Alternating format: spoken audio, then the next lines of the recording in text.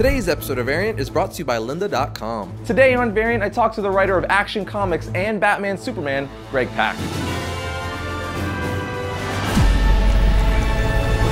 Welcome to Variant. We love comics more than I love the San Diego Comic-Con Batman v Superman trailer. I'm your host, Arris. So recently I had the chance to talk to writer Greg Pak at Zeus Comics in Dallas, Texas. If any of you live in the Dallas area, you definitely need to check out their shop. They have a great selection of new comics, back issues, and collectibles. But while there, Greg Pak was awesome enough to take time to talk to us about some comic book goodness. For those of you who don't know, he's written a ton of awesome comics like Planet Hulk, World War Hulk, and he's currently writing Action Comics and Batman Superman for DC. So of course I had to talk to him about what's going on in the world of Superman and Batman, especially since both characters have a new status quo post the DC's Convergence event. But we also talk about some other projects he's working on, so let's dive in, shall we?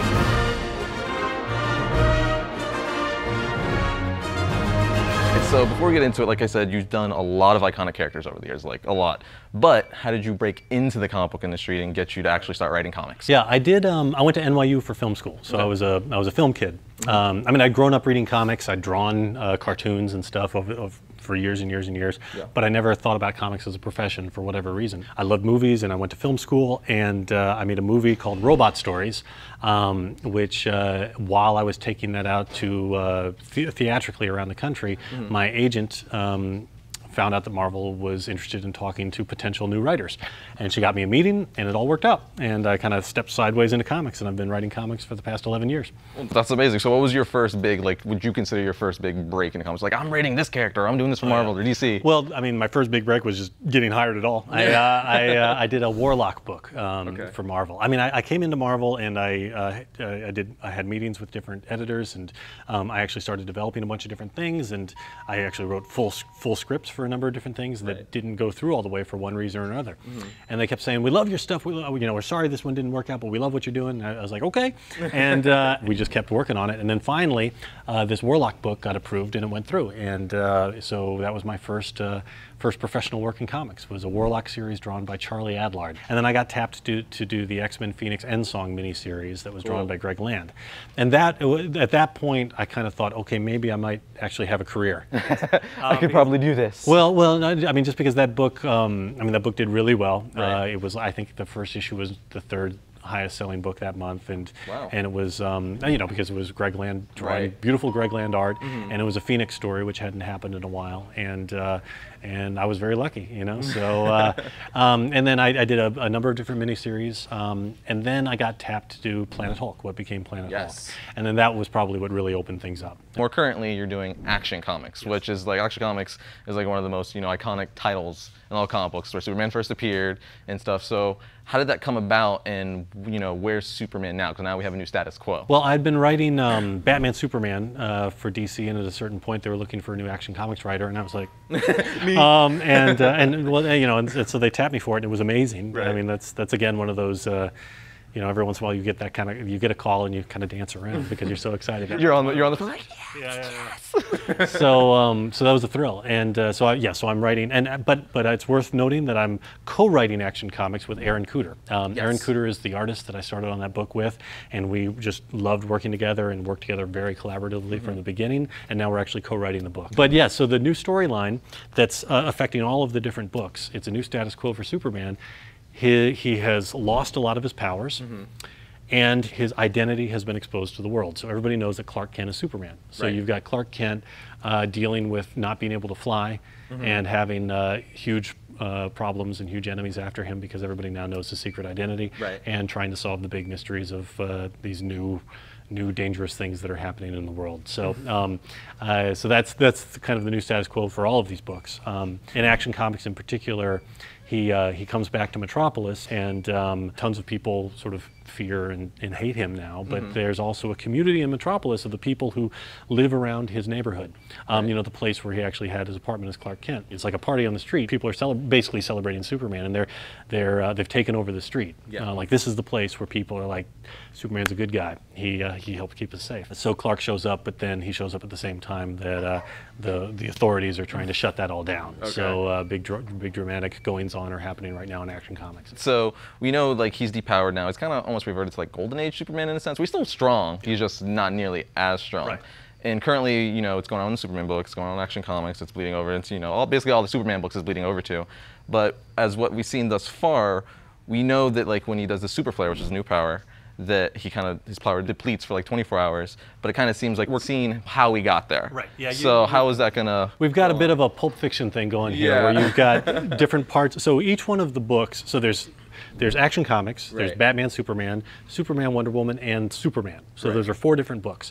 The Superman book, which is written by Gene Yang, the great Gene Yang, and drawn by John Romita Jr., that book is telling the story of how Superman lost his powers and how his identity got exposed. So that takes place before the other books. The Action Comics books tells the story, this kind of first story of him coming back to Metropolis.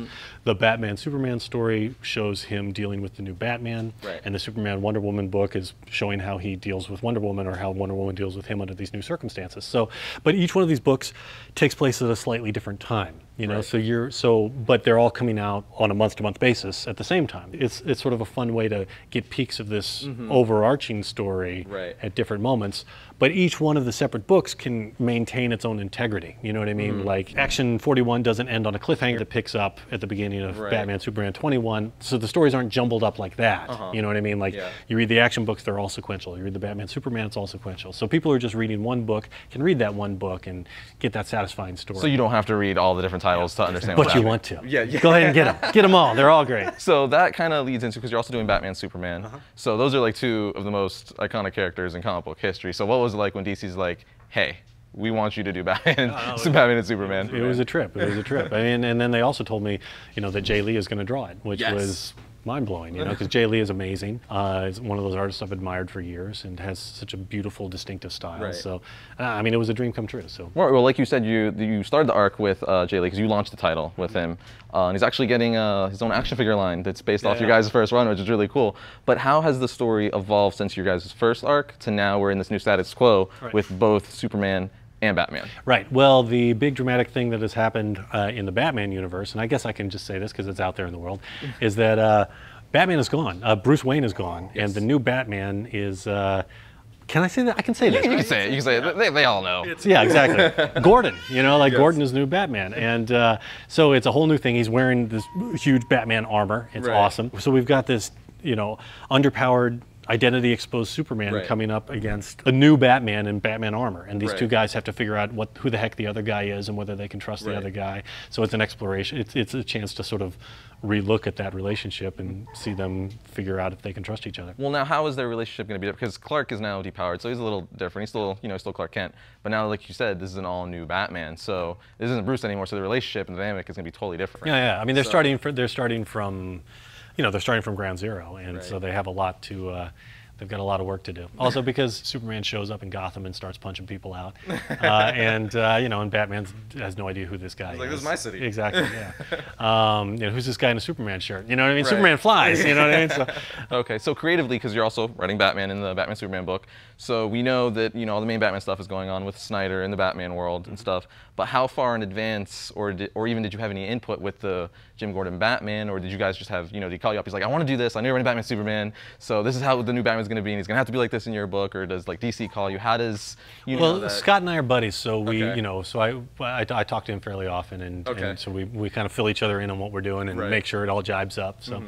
No, it's great. I mean, Scott is endlessly creative in taking these huge, you know, he takes these huge leaps, and I love it. I love it. You know what I mean? It's like, because that's the only way, you know, you got to move forward. You got to try new things all the time, and he's fearless, and it's just a blast just to see what he's doing. Going out of the comic book world a little bit, you also do kid books. One of the most recent ones is ABC Disgusting. Yes, it's a brand new book called ABC Disgusting. We're doing a Kickstarter for it right now at abcdisgusting.com. Easy to find. The Kickstarter runs through the end of July. July 29, I think, is our last day.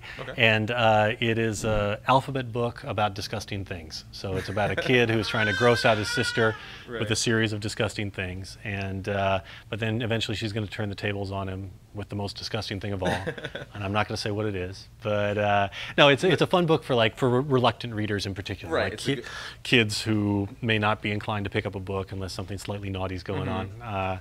But it's a ton of fun. It's drawn by the same folks who did The Princess Who Saved Herself, which is the first kids book I did. So it's the same art team, Takeshi Miyazawa and Jessica Colleen and Simon Boland, and they're amazing. So it's a lot of fun. Well, are you working on anything else besides those two? Yes. And then my last really big thing that's going on right now is Kingsway West, which is a new creator-owned book. Right. It's actually my first creator-owned comic book series. It's coming out from Dark Horse in November, and it is the story of a Chinese gunslinger searching for his wife in an Old West overrun with magic. Cool. So it's kind of it's kind of Sergio Leone meets Miyazaki, you know. So, but it's a dream project. It's a thing I've been wanting to do in one form or another for over 20 years. Right. So it's finally coming together. Mirko Kolak is drawing. It's gorgeous stuff, and if you go to kingswaywest.com, you can actually pre-order it. You can pick your comic shop from a drop-down list and place an order. All right, well, thank you, Greg, for talking with us. I appreciate it. It's been awesome. There you have it, friends. Amazing content from an amazing writer. I also want to say thank you to Greg for taking time to talk to us. He's a fantastic writer and a super nice guy. Be sure to pick up both DC titles he's currently working on, Action Comics and Batman Superman. But also check out his Kickstarter for his kids book ABC Disgusting, which is a children's book about disgusting things. You have a few more days to help back it on Kickstarter, and I'm sure Greg would appreciate it if you did. And check out Kingsway West, which hits comic shops in November. It sounds like a really awesome idea, and I know I'll be picking it up. And lastly, go to his website to keep up to date with everything that Greg is working on. I put the links of everything I just mentioned in the description. Lynda.com is an online learning company with more than 77,000 video tutorials that teach software, creative, and business skills. Memberships start at $25 per month and provides an unlimited 24/7 access to top quality video courses taught by expert instructors with real-world experience. Learn anytime, anywhere, and at your own pace, from bite-sized tutorials to comprehensive courses in web design, programming design, photography, business, audio and video, 3D, and animation. And you can learn on the go with their optimized mobile site or free iPhone and iPad app for members. Try Lynda.com for free for 7 days by visiting lynda.com/variants and get some knowledge into your brain.